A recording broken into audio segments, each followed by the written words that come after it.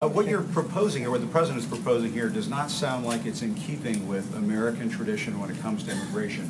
The Statue of Liberty says, "Give me your tired, your poor, your huddled masses, yearning to breathe free." It doesn't say anything about speaking English or being able to be a computer programmer.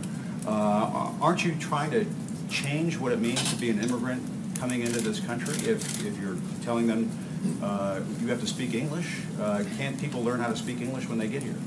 Well, first of all, right now, it's a requirement that to be naturalized, you have to speak English. So the notion that speaking English wouldn't be a part of our immigration systems would be actually very ahistorical.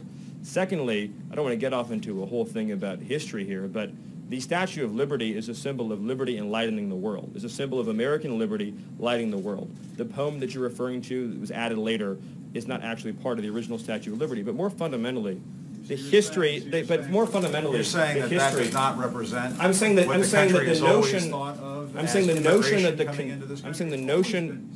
I'm sorry. No, Jim, let me ask you a question. That sounds like some national park revisionism. No, the Statue of Liberty has always been a beacon of hope to the world for people to send do you believe, their people to this country, and they're not always going to speak English, Stephen. They're not always going to be highly skilled. They're not always going to be Jim, I appreciate your speech. Jim, I appreciate your speech, so let's talk about this.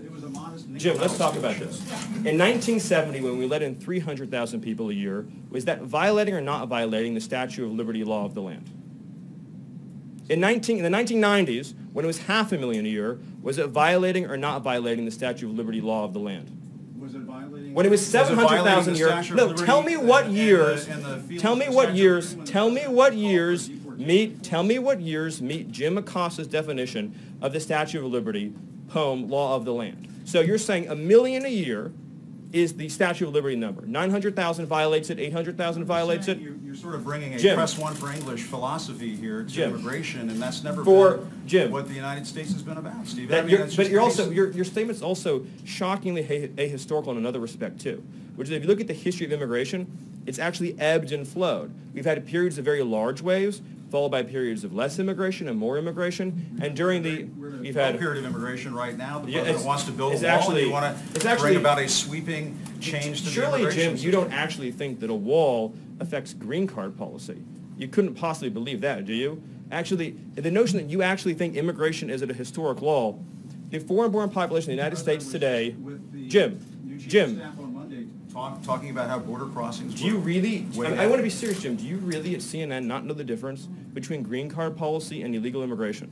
Sir, you really don't know that? Cuban immigrant. He came to this country in 1962, right before the Cuban Missile Crisis, and obtained a green card. Yes, people who immigrate to this country can eventually.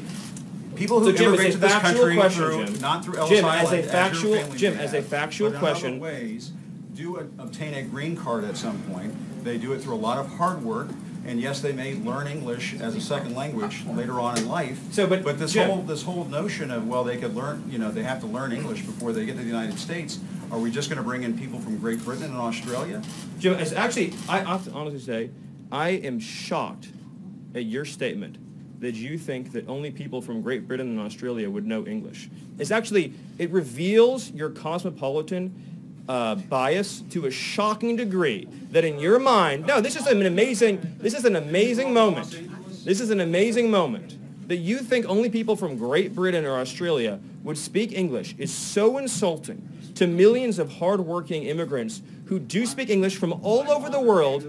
Jim, have you honestly never met an immigrant from another country who speaks English outside of Great Britain and Australia? Is that your personal experience? Of course there are people who come But that's not what you said, and it shows your cosmopolitan bias. And I just want to say, it sounds like you're trying to engineer the racial and ethnic flow of people into this country. Yeah, that is one of the most outrageous, insulting, ignorant, and foolish things you've ever said, and for you that's still a really...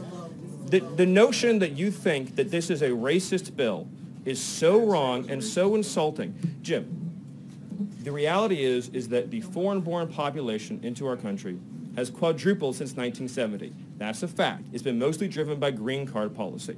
Now, this bill allows for immediate nuclear family members to come into the country, much as they would today, and then it adds an additional points-based system.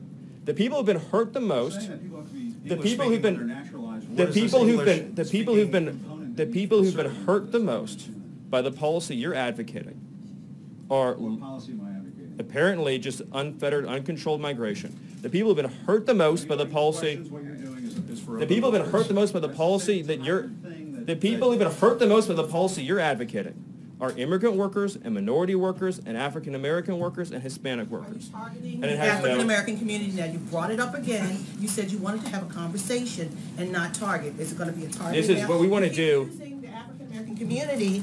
Are you going to target? I'm not trying to be funny, but Right, you and keep I know what saying you're this. saying. What you're saying is 100% correct. Thank you. We want to help unemployed African Americans in this country, and unemployed workers of all backgrounds get jobs. And insinuations like Jim made, trying to ascribe nefarious motives to a compassion immigration measure designed to help newcomers and current arrivals alike, is wrong. And this is a positive, optimistic proposal that says 10 years, 20 years, 30 years from now, 10 years, 20 years, 30 years from now, we want to have an immigration system that takes care of the people who are coming here and the people who are already living here by having standards, by having a real clear requirement that you be able to support yourself financially, by making sure that employers can pay a living wage. And that's the right policy for our country, and it's the president's commitment to taking care of American workers. I apologize, Jim, if things got heated, but you did make some pretty rough insinuations. So thank you. Thank you. Thank you, and I'll hand it over to Sarah. I think that went exactly as planned.